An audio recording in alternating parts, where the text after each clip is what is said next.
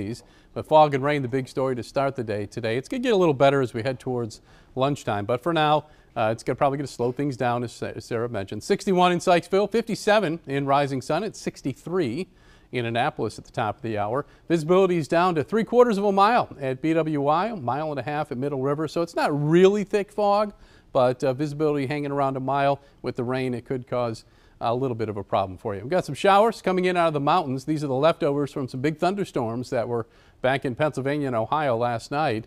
As it stands right now, the heaviest rain is up near the Pennsylvania line, represented by the yellow shading there in Carroll County. And we got some steady rain in the Hereford zone of Baltimore County. These showers right here are about to move into Baltimore City and around the Beltway. So bottom line, you're going to see a little bit of rain on your morning commute. But it will clear up, as I mentioned, during the middle of the day. This is our future cast for just after lunchtime. You can see the clouds kind of breaking up there. The temperatures are going to jump very quickly into the low 80s this afternoon. But in that heat, as another front comes through, some scattered thunderstorms will develop late this afternoon along the I-95 corridor. And some of those could be kind of strong. We're going to have to keep an eye on that.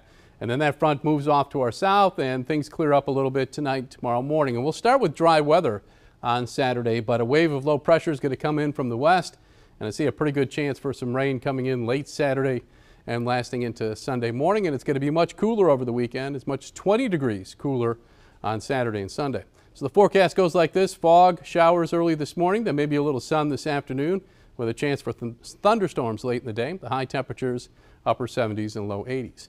7-day forecast, upper 50s and low 60s for high temperatures on Saturday and Sunday, with off and on rain showers late Saturday into Sunday morning. It's going to stay kind of cool with a few hit and miss showers Monday and Tuesday before we break out of this pattern, and it warms up by the middle and end of next week.